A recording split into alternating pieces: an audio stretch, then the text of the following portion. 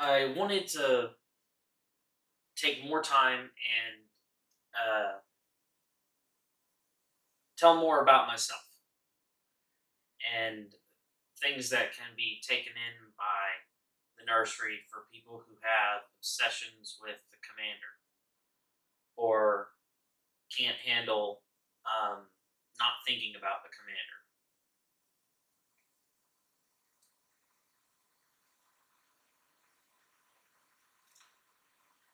I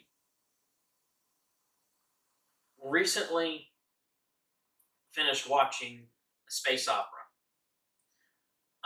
It was pretty good, um, but they killed off the Martian and then ended it with a short final season. Uh, so yeah, that's what I have to say about that. Um, I'm not going to tell you which space opera it was, um, but it is, in my opinion, worth watching if you have the time.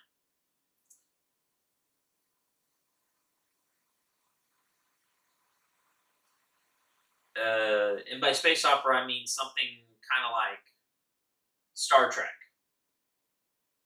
Uh, is kind of the way I would describe this thing. I wanted to let you know about some of the commander's health concerns. Um, Currently, I rock back and forth.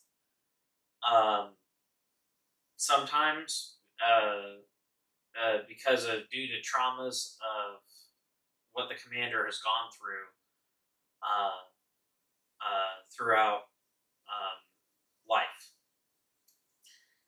It um,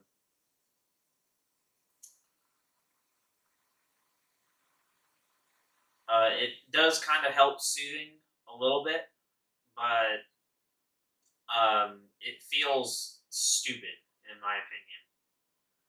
So that's what I have to say about that. I like advanced technology. I'm obsessed with it. Um, Anywhere where there's not efficiency, I'm attracted to thinking of a solution for it. And one of the things that helps me with this obsession is watching videos like on YouTube as an example to um, uh, how do you say it, like soothe my mind because there's somebody working on something somewhere in this area that could make things better. Um, Sometimes, or in the past, I have uh, gone working on actual problems myself, such as trying to build Tomorrowland. Um, I found the things that I needed to do it, but I didn't have the money, or I came under siege while trying to do it. Um,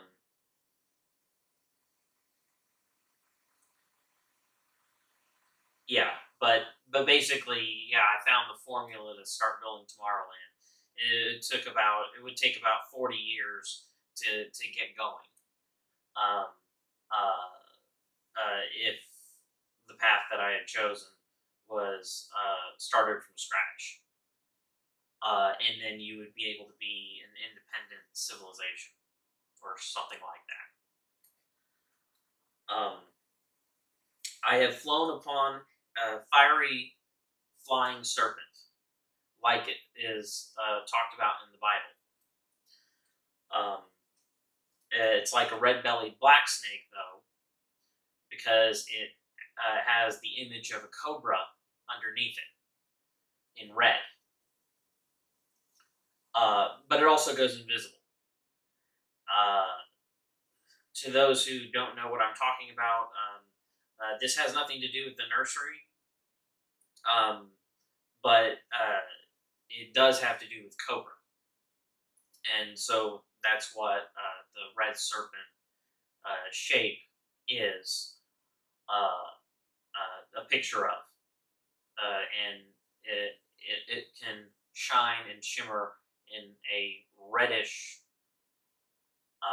tinge to it, I guess you'd say, um, to show its emblem of who's in the vehicle. It's basically for you, it'd be a UFO. As far as red-bellied black snakes go, do not get one as a pet. They are not a puppy. Um, they're a seeker and they're dangerous. Uh, they're for watching videos on like YouTube or documentaries. Uh, they're a very dangerous animal. Uh,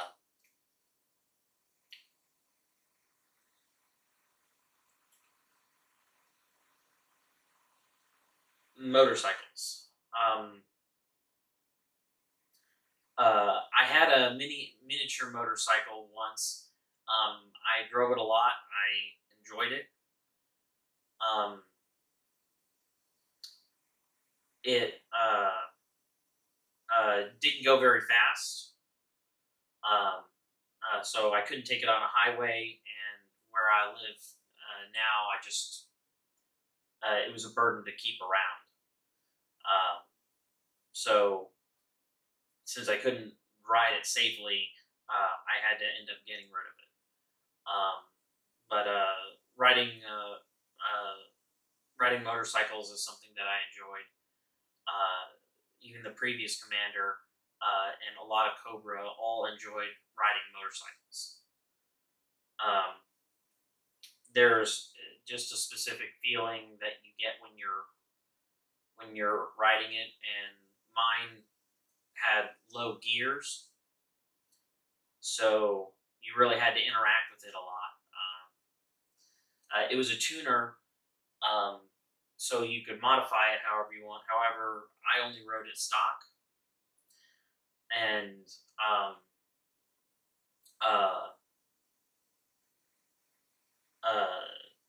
if I had a foreseeable charted future, I would have held on to it and I would have tuned it up a little bit to make it more like how I would have liked it to be. You could change a lot of parts out on it. It was a Honda Grom, is what it was. In case you were wondering, um, it was based off the legendary MX 125, um, which is known for surviving in the harshest conditions the world has to offer, and performing day in and day out. So I thought that it would be a good miniature motorcycle to get, since parts would be coming for it to modify and stuff like that. Tinkering was a very appealing thing to me regarding it, and why I got it brand new.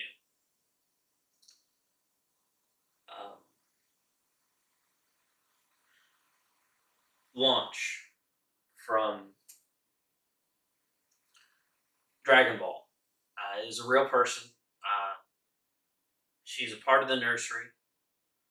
Um, uh, she doesn't like white people anymore. Um, and her and I were once very close, and we go all the way back to the old Soviet days.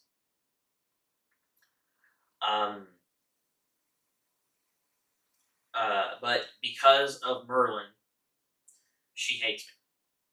I never got a chance to explain to her that when Merlin happened, I was not in control of myself. Just like when the trespassers arrived, I was not in control of myself.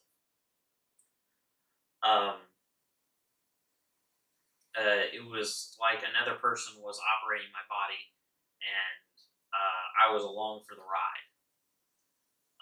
like my conscience on my shoulder or over my shoulder took over and did what it wanted to for whatever reasons it had deemed logical. And I feel really bad about it and all the things that happen during these times. But basically, I never got a chance to explain this to her. So when I do get to see her, it brings me a lot of joy, even if it's only under those circumstances. She's my little Soviet princess, I guess you'd say. But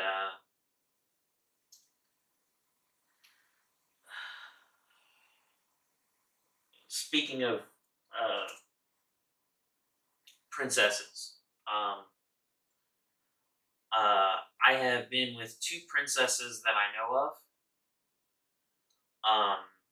and both of them have mothered children from me.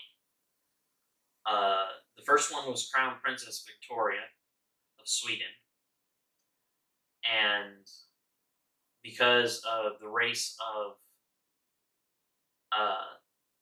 the the kid, he became a gnome, and the rest of the world doesn't really know about that until now. But basically, the way that it went was that she basically, because of what King Carl was upset about, just dropped him off and let him go.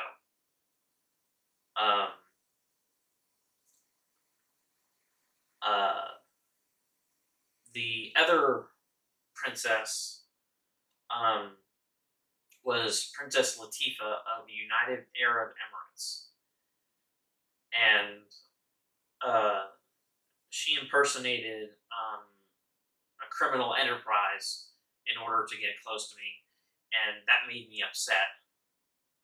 So that's probably why she's not talking to me now, because of what I did when I thought that I discovered this.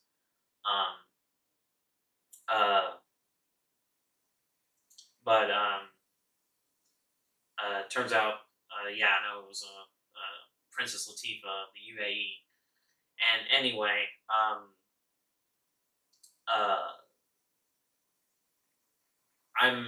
I'm down for interacting with them in a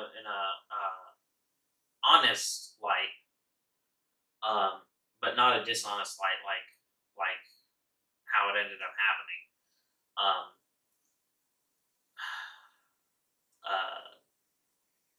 I guess you'd say we could run, as I've been putting out, Aladdin or Arabian Nights. And I will be Aladdin as Jafar, as the street rat who became like a prince, but with a prince ally. And anyway, that would be Jafar.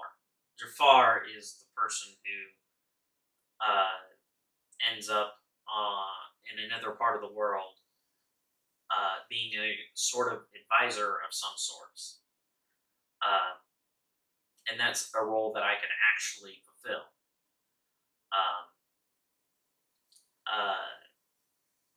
But just so you know, that story is about what not to do if you come from nothing. That is that tells you special lessons.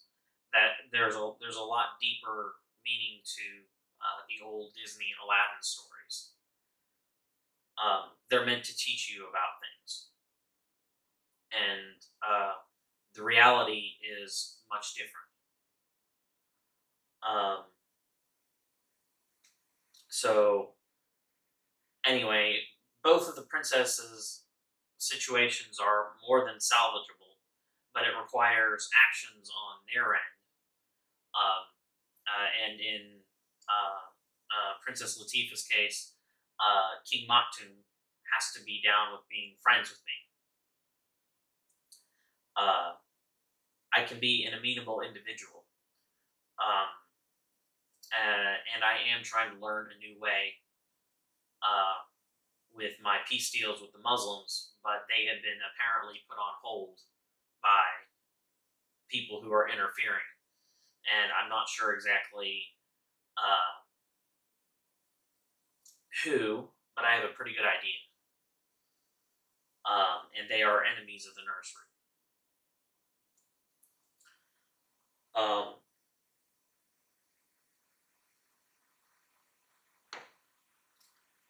Alcohol.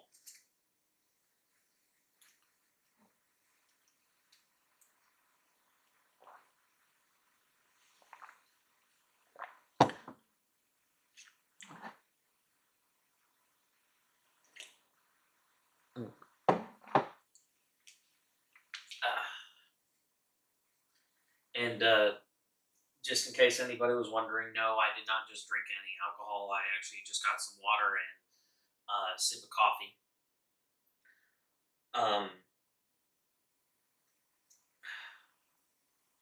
Alcohol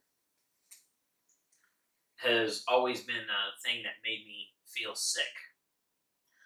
I don't like the way alcohol makes me feel as opposed to marijuana or cannabis.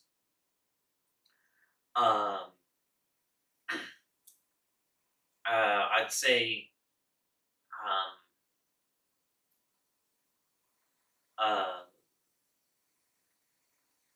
what I learned in the STAR program about alcohol is at a certain level of being intoxicated,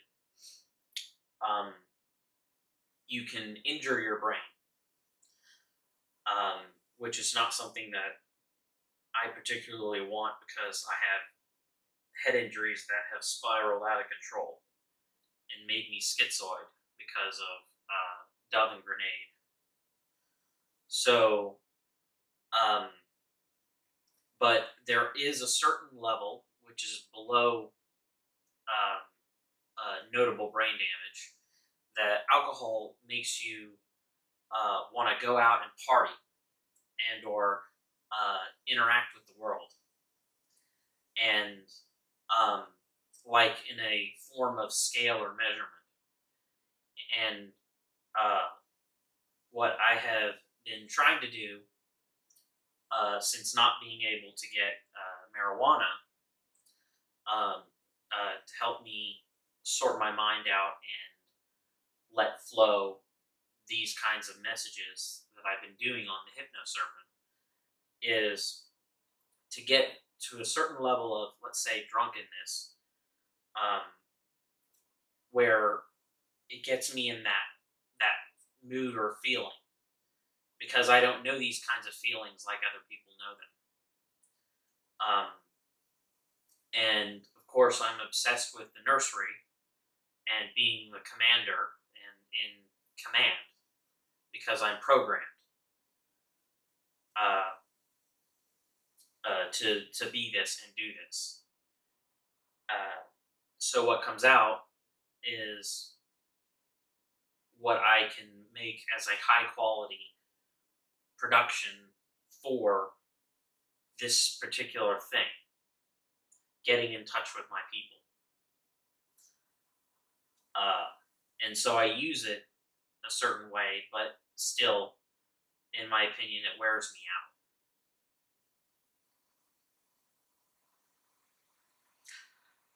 Another thing that wears me out is the trespassers' deaths. The trespassers were clearly people I now know who were trying to help me or were my friends. And now knowing that I hurt them and killed them,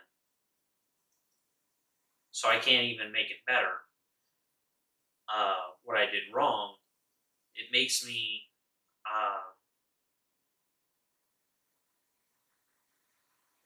very sad.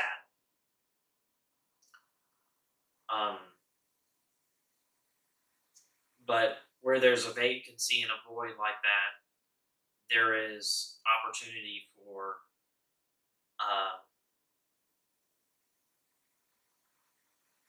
something new and something better.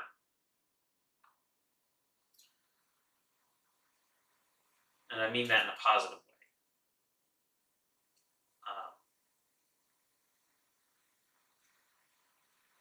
Anyway, this portion right here is a message to all former Soviets. Where one goes, we all go. Wherever Cobra is, the space doorway will be.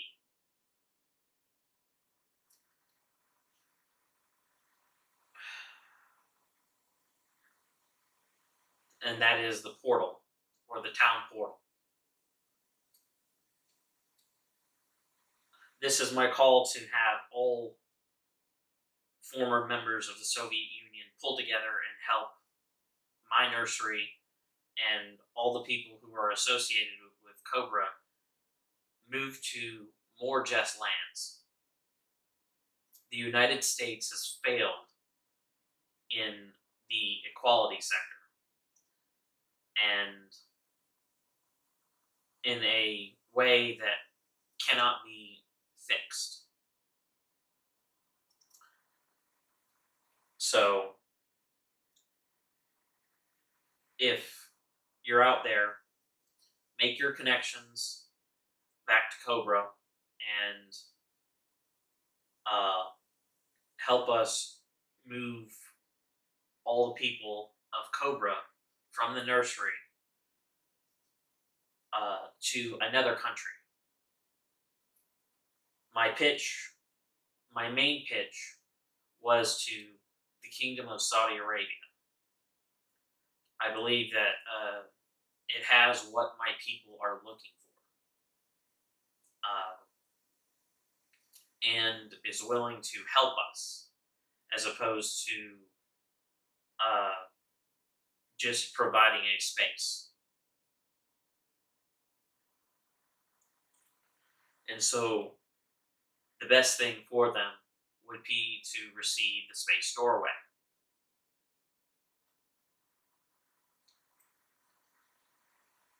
And only one person needs to be pleased, which is the king. So in this way, I can pass along the commander to the king for those who still have programming.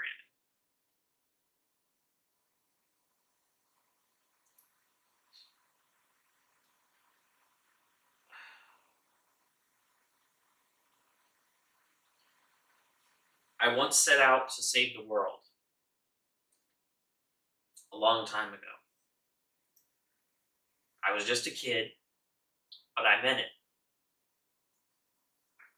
And once my people return back to me, it will actually begin.